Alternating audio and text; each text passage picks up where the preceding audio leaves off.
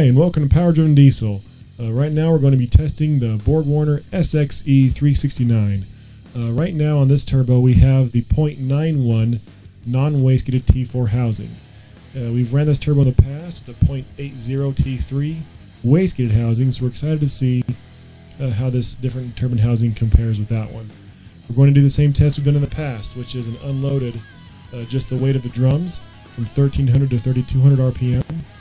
And then we're going to do a test with the loaded at about 5,500 pounds from 18 to 2,800 RPM and see how this thing responds. So with that, we'll start this truck up and do our first pull.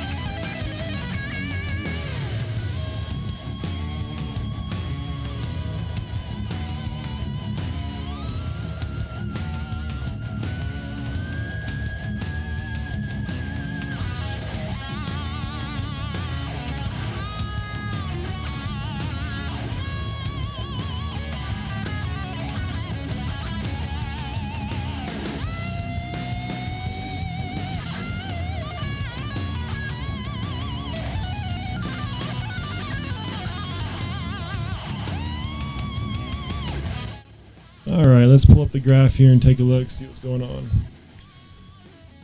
Alright, so let's see here. Let's look at this guy here. Alright, so peak power on this guy 633, 634, and that's about 2,600 RPM, 2,700 RPM. The peak torque on this one was 1286, it appears. And so we're going to pull up now. What I'm going to do now is I'm going to pull up the graph of the same exact run in the .80 housing. Give me a second while I search for this. But we're going to compare the .80, the same 1300 to 28 or to 3200 RPM run, and see how it compares. Did we pick up any spool? Did we lose a ton?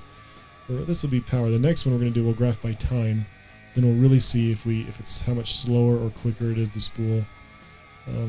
Some people say the .91 T4 is amazing, it'll spool up quicker. Okay, let me figure out which one I'm looking at here. Okay, so as far as power, the .80 really came on a lot faster. It had a higher peak torque, and you can see right here, and the .91 didn't make as much torque, but gosh, it sure carries it nicer. As the RPMs climb, it doesn't fall as fast. You can really see that down here, the horsepower curve. It really carries out a lot nicer, doesn't fall as fast. However, you can definitely see we are behind everywhere up until 2,500 RPM.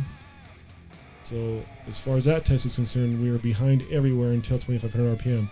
However, it doesn't even start going until 21, so it's not like you're just a couple. It's a little bit behind, but when it hits, it really just rockets up there. Well, let's do this. Let's pull the next test now. We're going to do the loaded run here, and we're going to see how it compares by time versus the .80. So here we go.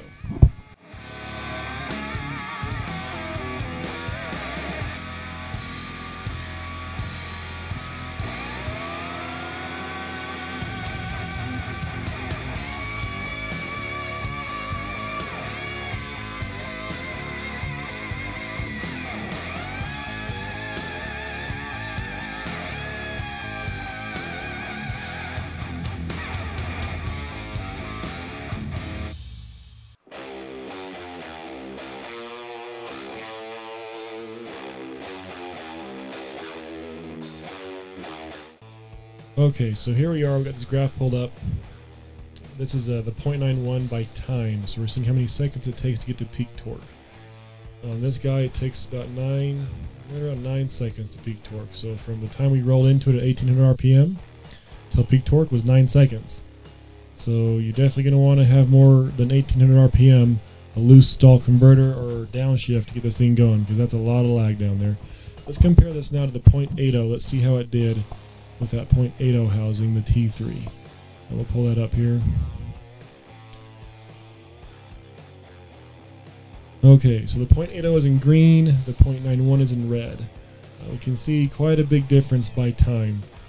That one got peak torque in, what was it here, about 5.96 seconds.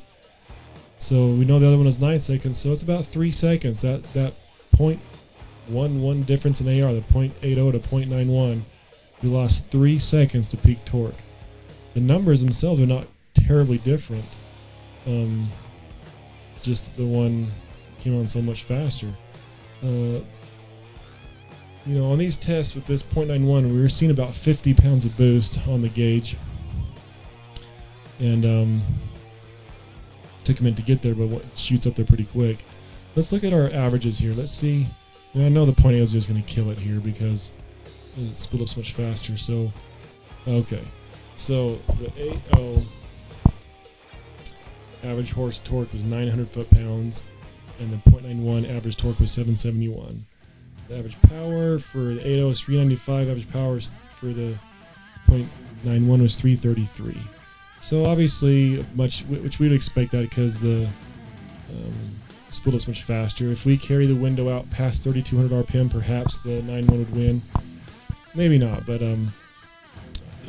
I don't think this is, you know, a great test for this Charger. We have this truck tuned for you know, the 62 millimeter variant Chargers and 500 horsepower, 550 or so, and so I wouldn't tune a truck the same way with this turbo as those turbos. We wanted to have an apples to apples comparison, but really I think we're kind of holding back this Charger. We're gonna bump the timing up on this truck now. We're about 22 degrees, 24 degrees, somewhere in there, and I think that this Charger will be happy around 30 to 32. We're gonna really bump it up there and see if it really starts to shine and pull some good power, and really, I think the upper RPMs are really going to help out as well. See what this thing does. So anyway, that'll be our next test. If you want to watch that, feel free to subscribe to our YouTube channel, Power Driven Diesel, or feel free to call us here at the shop at 435-962-9555, or go to powerdrivendiesel.com, and we will talk to you later. Thanks.